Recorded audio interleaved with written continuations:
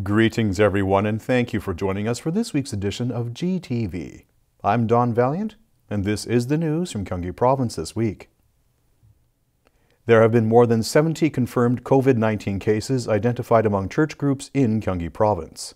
During its regular briefing on March 16th, Gyeonggi's COVID-19 response team urged churches to comply with guidelines so as to avoid group infections.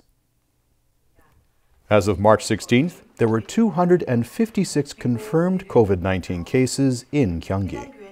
Among these, there were 46 new cases, including those stemming from a group infection among the members of a church in Sangnam City.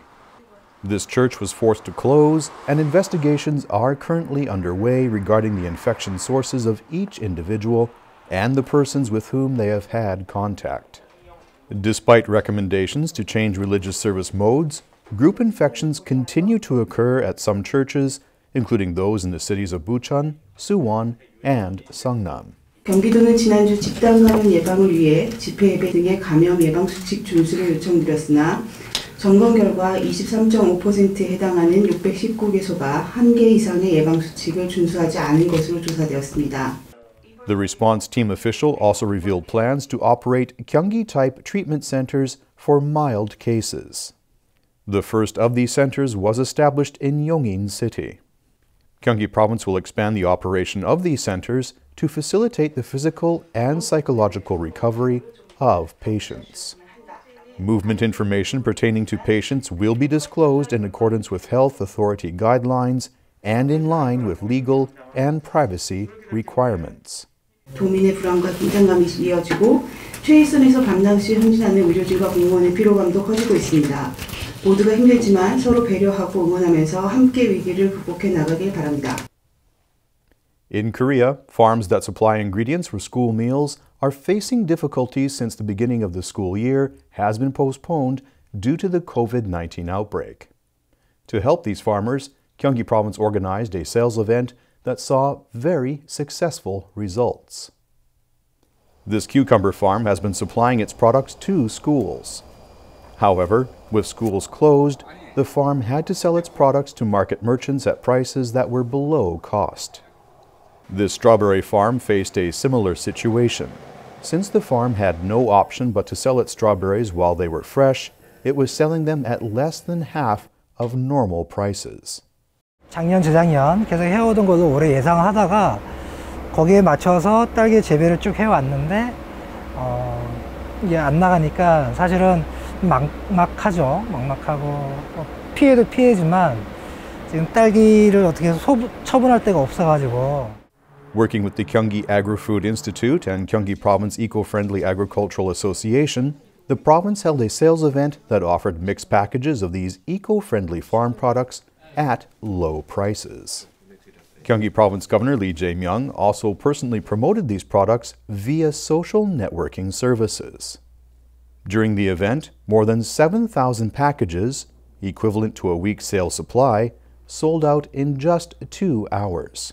공공기관이 최소한의 어떻게 농가들을 지원할 것인가 고민하면서 한 번도 해본 적은 없지만 작게 포장해서 이 공동체의 많은 어떤 협력과 연대의 힘을 믿자 하고 한번 시도해 본 거죠. Consumers who purchased the packages also actively participated in the event by uploading consumer reviews and encouraging messages via social networking services.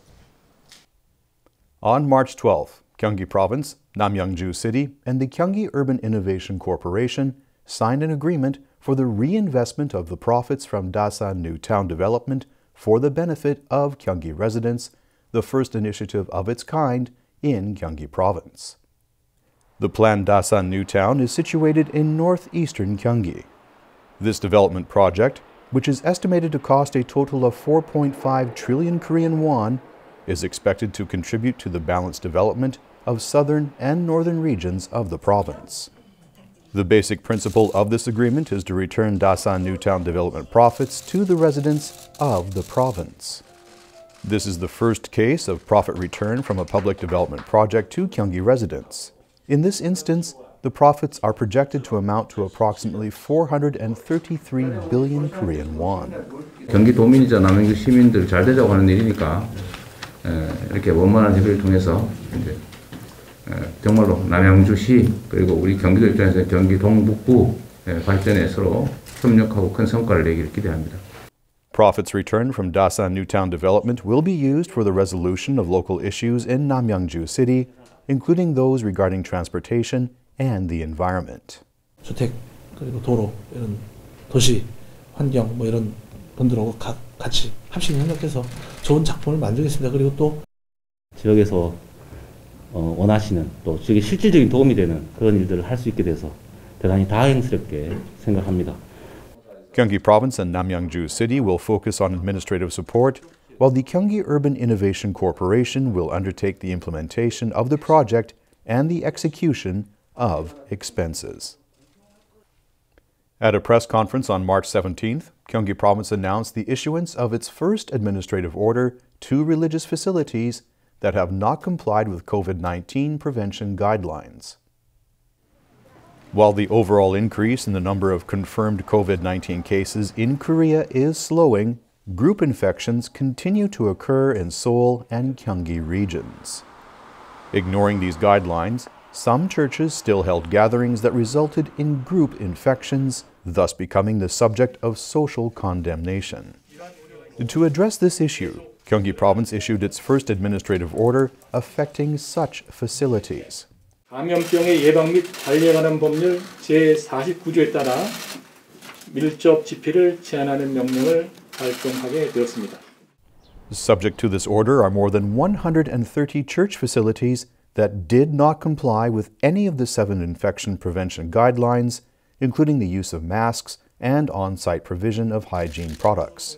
They will be prohibited from holding gatherings until March 29th. 종교의 자유 침해가 아닌 감염병으로부터 도민의 생명과 안전을 보호하기 위한 불가피한 조치임을 다시 한번 말씀드립니다.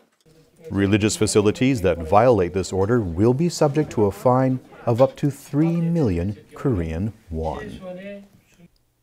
While Koreans are experiencing great difficulties purchasing masks, there are those who warm the hearts of others by donating handmade masks to their neighbors. In this room at the Pocheon City Agricultural Technology Center, members of a local women's organization are busy making masks by hand. They plan to make 1,000 masks for distribution to transport workers, including taxi drivers and bus drivers. 지난 목요일부터 다음 주 화요일 정도까지 하면은 1,000개가 완성이 될 것 같아요. 지금 그 마스크가 많이 부족한 가운데 빨리 저희가 주일도 없이 그냥 하고 있거든요. 얼른 아주 급한 곳에 빨리 전달이 되었으면 좋겠어요. Women's organization members in Yongin City also delivered 1,000 handmade masks to working-class individuals.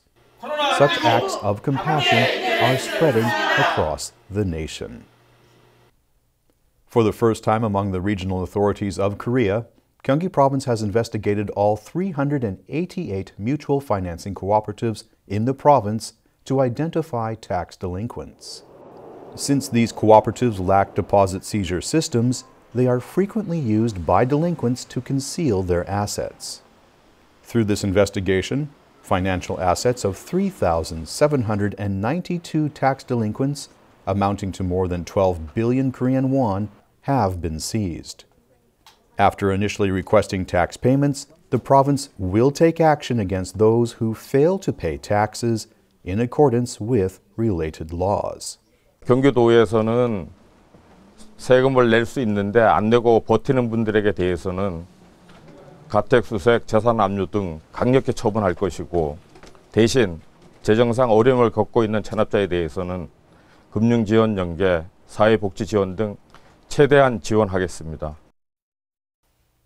With mask shortages continuing to be a serious issue in Korea, even after the introduction of the designated mask purchasing day by age system, textile enterprises in northern Gyeonggi regions began manufacturing masks. Since March 13th, this scarf manufacturer has been producing masks. Another enterprise produces materials for masks instead of its normal knitwear. There are a total of 60 textile enterprises in northern Gyeonggi regions that are participating in the manufacture of masks. 이 시국에 제가 마스크를 만들어서 조금이라도 도움이 되고자 시작하게 되었습니다. These enterprises are manufacturing masks that can block 99.9% of bacteria. These enterprises target daily production of up to 210,000 masks from March 30th. 하루 1일 저희 회사에 생산하는 것만 7만 장에서 8만 장 정도로 보시고 지금 두 개 업체에서 하니까 14만 장에서 18만 장, 그래서 20만 장까지 생산 계획을 늘리고 있고요. 아마 그게 2, 3일 안에 시작이 될 것으로 보입니다. These antibacterial masks will be sold to approximately 150 organizations for 1,000 Korean won each. 마스크를 구하기가 굉장히 힘들어서 저희가 2월 말서부터 저희가 선제적으로 그러면 경기 북부 지역에 있는 섬유 기업들이 단합을 해서 마스크를 생산해보자라는 취지에서 저렴한 가격으로 공급하려고 저희가 준비를 했습니다.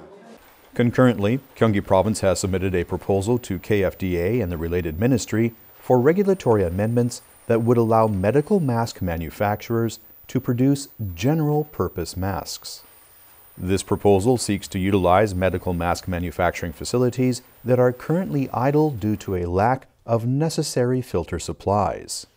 When the proposal is approved, up to 790,000 additional masks can be produced in the province.